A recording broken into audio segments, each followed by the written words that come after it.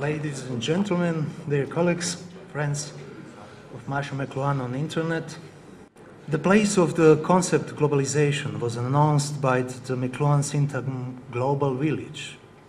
Global Village has now become a slogan which implies media network, connection and mutual dependence of all parts of the world, all politics and principles of existence.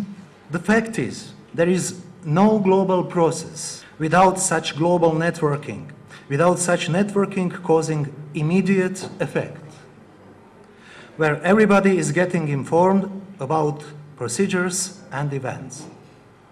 Wherever we are, here and now, we must have the possibility to be the center and periphery at the same time, present everywhere and absent as well. Now this is what I call the global village. You no longer have to be anywhere in order to do everything. The same information is available at the same moment from every part of the world. The world is now like a continually sounding tribal drum, where everybody gets the message all the time. A princess gets married in England, and boom, boom, boom go the drums. We all hear about it. An earthquake in North Africa, a Hollywood star gets drunk, away go the drums again.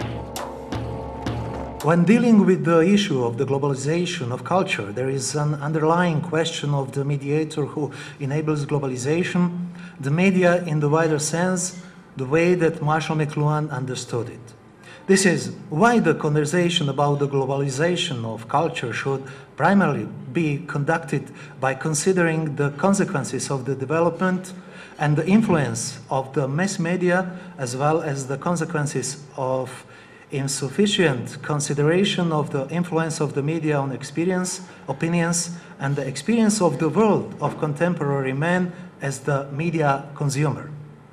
At the same time, with the occurrence of globalization, underneath is surface another, at first glance, opposite process of automation, multiplication, attrition is occurring, the process which is compatible with the idea which implements globalization. Everything has become art. Nothing is art anymore. Art has become nothing. We live in a meager world surrounded by art nothingness. Everything has become news. Nothing is news anymore. News have stopped being news. We live in a world in which only local and global catastrophes can be something like news. In this work, globalization is perceived as the result of the medialization of the world. The work claims the seeking information about globalization is not possible without the basic gathering of information about the globalization of media and the consequences of that process. The media are at the heart of our life because the media work through our senses. And print is a medium. It changed our sense makeup from what it had been in the Middle Ages. And now certainly these other media will do the same. When saying that media is the message, McLuhan knew messages are the product of relations, influence of new techniques, and media are making crucial and even global changes.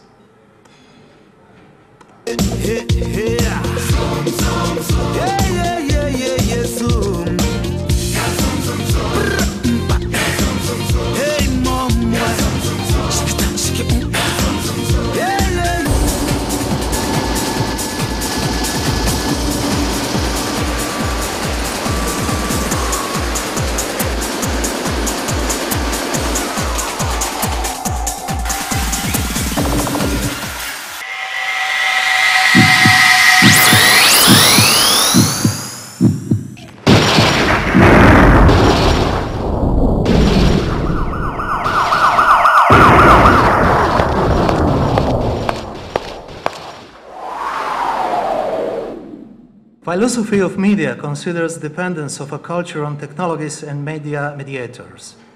Philosophical criticism on media and the world being manipulated by propaganda is at the same time self-criticism of self-caused unconsciousness. The philosophy of media is not only opinion about media, criticism of media, nor developing consciousness about the problems with the contemporary media. The questions of mediation in the aspect of objects, senses, experience, meaning, contemplation, has always been the questions of all questions of philosophy as such. My questions today, is Global Village something like the announcement of the mankind future? The world will become a global village because we will know everything about everybody, and that will happen in one moment, if we want to. Some of us already practice that to the great extent. The more important reason why we are going to become a global village is connected to McLuhan's understanding of civilization and how is civilization related to the tribal world. Every extension leaves a trace on our body. Bowling ball will strengthen leg muscles. It is often the questions about the changes of more organs. McLuhan considered that letters, writing, and especially printing techniques cause civilization changes in the human brain. Today, contemporary brain researchers partly confirm the accuracy of this conclusion. We will become global village, not because the poor immigrants from the East, like me, will straight giving lectures, and not because the transfer of technology to the third world countries for the bigger profit will bring them great prosperity. We will become global village because after 2,500 years, we have become conscious of neglecting activities that activate the right side of the brain. People who are subjected to the arrangement of language visually in lines, highly sequential and precise, rigid, develop habits of arranging their lives, arranging their whole social existence, which are very closely geared to these forms. They're not specially aware of this. The civilized world is the society of literacy, visual experience of environments, of Euclid's geometry, society of sequence, linear thinking, logic, observation of relation between central and peripheral. Civilized society is a society that developed very much left brain hemisphere. From the geographical point of view, it could be compared to what we call the West. In the relation between East and West, there is no winner. In other words, every victory is temporary. We will become global village because we become free for a polycentric experience, auditive and tactile accepting of the world, simultaneity and synchronicity. We are getting free from the linearity of Gutenberg, assemble lines, hierarchy and nomenclatures, slowly but definitely.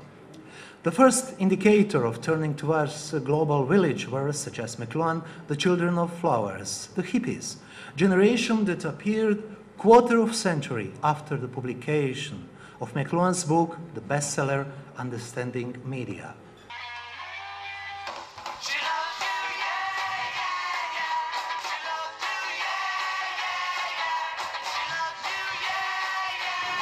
And so on and so on.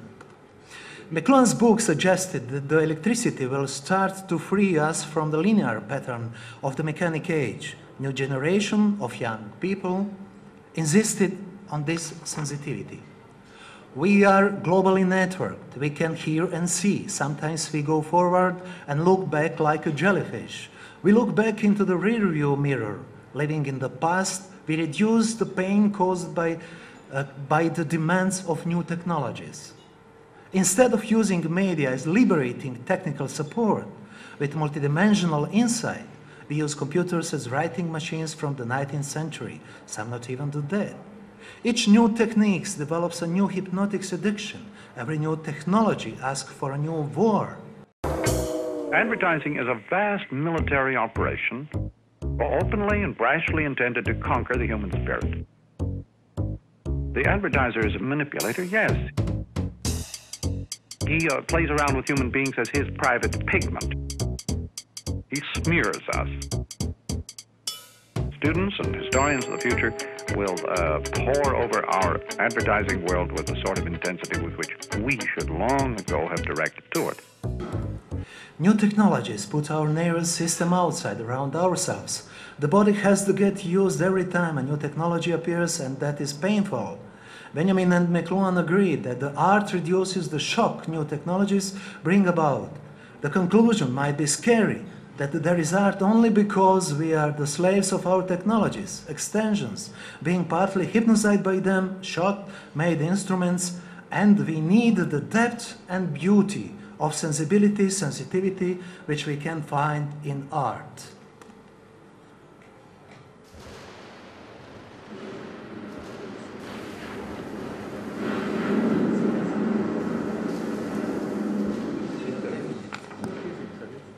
The contemporary civilization of literacy has fragmented our knowledge, abilities, works of art, feelings, brain. Heading towards the global village, there appear image contours of the coherence projected at the same time from the both brain hemispheres. The Kingdom of Science of Roland Barthes and many other books and authors confirmed the basic difference between the polycentric habits of the East, eating, packing, living, and the principal center-periphery in the Western culture. The force of the front line must give place to the network of lines of our different senses and concept of experiencing and creating the world. The point from which we observe point of view is highly important to the civilization that based on the visual approach of Euclid's literacy. Electronics multiplies these points, giving the impressive, impressionistically, pointillistically rich palettes of points. Although we are all going to say sometimes so right that we already live in a global village, according to Marshall McLuhan, we are in fact just approaching it. From the control checkpoints, we are always pushed back. Our duties, finances, affairs, plans, our projections of happiness to the end of path, which in fact never ends, and the direction always leads to infinity, bad infinity. According to Marshall McLuhan thesis, global village lies right inside ourselves. In our liberation from success, career, text, position to know.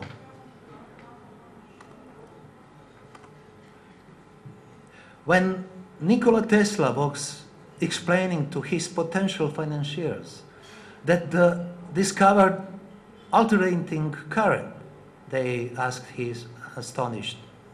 And what will happen to the infrastructure of direct current that has been already placed? Tesla gave a shocking answer. It will be replaced.